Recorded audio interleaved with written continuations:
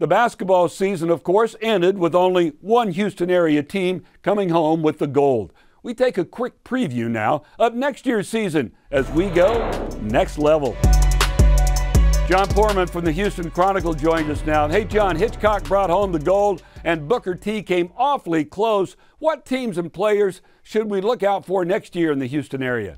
Yeah, well, we'll start with the only state champion from Houston since 2017, the Hitchcock Bulldogs.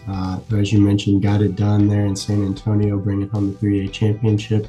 They're basically bringing everybody back next year, and that's led by their big three, Elijah Sherwood, Damian McDaniel, and Lloyd Jones III, all of whom were all-state tournament selections there in San Antonio for their play and leading the Bulldogs to their first ever title.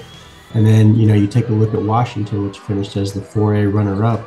They're bringing back some pieces as well, most notably Chris McDermott, who really was one of the best players in San Antonio that I saw for sure, really kept Washington in this thing. And then Otis Carter Jr., who dropped 24 points in the semifinal against Bernie.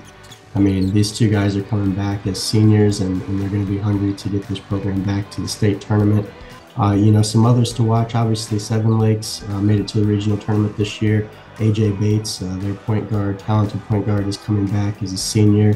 You look at Fort Bend Marshall making it to the regional final this year. Of course, they lose Jalen Lowe, but that was a young team overall, and Chris Ketchens has a chance to step into a big role as their #1 guy. And then at the private school ranks, I'm looking at Houston Christian, which won the SBC championship this past year.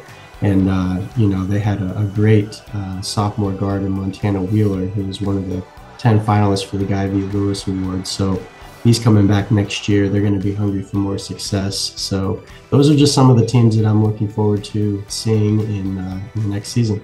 All right, John, thanks so much for joining us and sharing your knowledge the entire school year. We will catch up with you again in August.